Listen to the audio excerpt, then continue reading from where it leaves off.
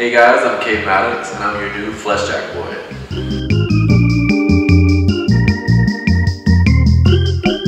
I want to be a Fleshjack Boy because I feel like once you're a Fleshjack Boy in this industry, you've made it. You know, like, I don't know, I got Performer of the Year last year and that was great, and then I got Fleshjack Boy and I'm like, okay, I really made it now.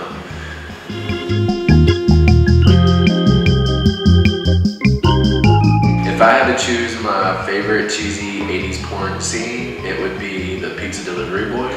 Right before I started porn, I was going through a divorce and I was actually delivering pizza. I would deliver to a military base, and so sometimes I would just go in the room, fuck the guy, deliver his pizza, well, drop his pizza off, fuck him, and then leave. Pizza Hut would so fire me right now. But yeah, so pizza delivery boy.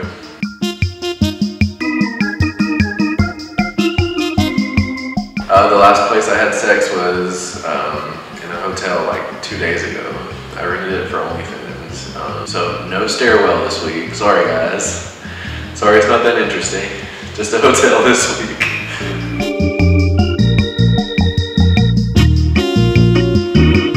My most awkward / memorable situation on set was I had a scene partner and he didn't know how to kiss. So I had to stop the cameras and teach him how to kiss. And then we got back to rolling. If you don't know how to kiss, well, we have an issue.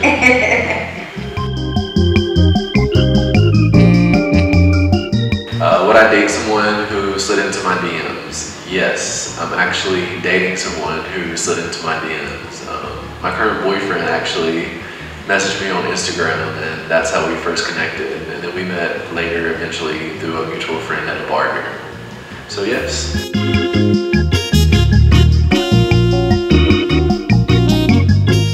if I had to describe my life using a movie title, it would be Boogie Nights.